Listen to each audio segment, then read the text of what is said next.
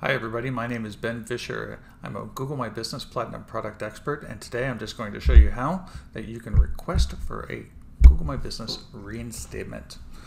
By now you've gotten a notification either via email or in your dashboard that you've been suspended. You've read through the guidelines and you're about to move on and request for a reinstatement.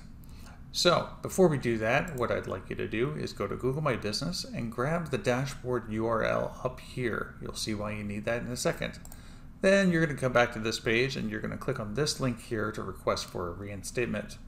Once you've done that, you'll have filled out these questions. These questions are geared towards helping you kind of determine some reasons why you may have been suspended.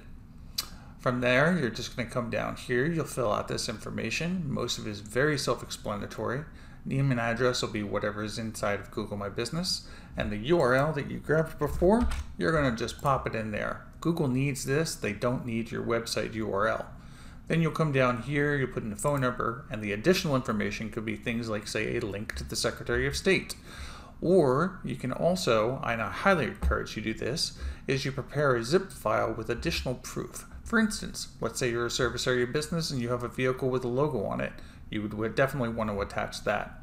So click Choose File and attach your zip file. Make sure that it is no more than 20 megabytes and hit Submit. Once you hit Submit, you will not get an email from Google saying that they've received it. However, once they've rendered their decision, you will get an email. And that's it. Enjoy and good luck.